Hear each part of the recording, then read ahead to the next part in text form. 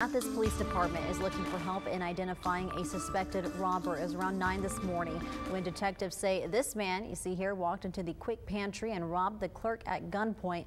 The suspect appears to be a man about 6 feet tall, in the area of 200 pounds. He was wearing a gray hoodie and had a red backpack with a unique high-top Converse shoe keychain. He may have had tattoos on both arms.